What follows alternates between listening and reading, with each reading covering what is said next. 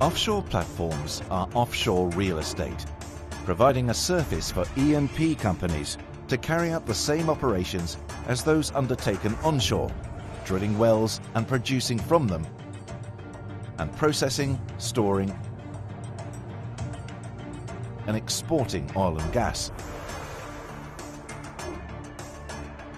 Using similar equipment, processes, and techniques to those deployed onshore.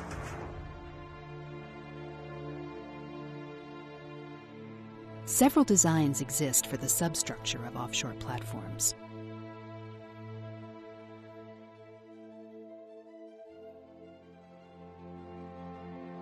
The choice depends on the functions the unit will perform and on the conditions it will experience.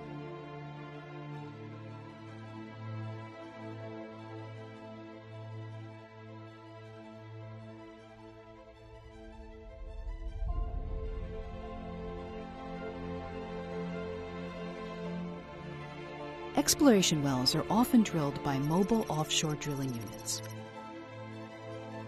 or MODUs, a generic term for various types of floating or floatable drilling machines.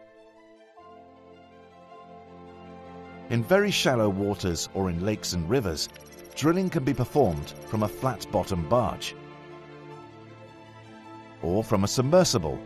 Buoyancy tanks are flooded with water until the unit rests on the sea floor. After drilling, the water is pumped out and the vessel can be refloated and towed to a new location. Jack-up rigs, used in shallow waters of up to around 120 meters, have 3 or 4 large latticed legs. The rig is towed to the site with its legs up. The legs are then lowered to the seafloor, and the top sides are jacked up so that they rest above the water. When drilling is finished, the legs are raised and the platform can be towed to the next site.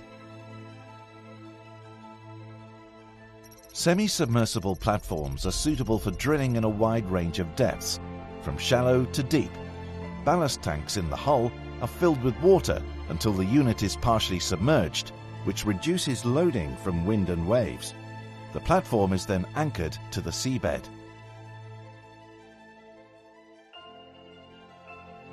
Drill ships, mobile, ship-shaped drilling units, can drill in ultra-deep waters of up to and even beyond 3,000 meters.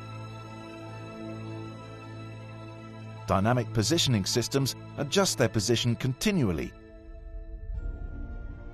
keeping them above the drill site.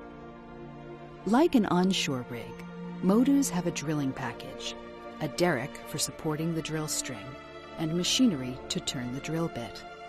If they find oil, the well is usually sealed with plugs until a more permanent structure can be moved to site for the production phase and for further drilling.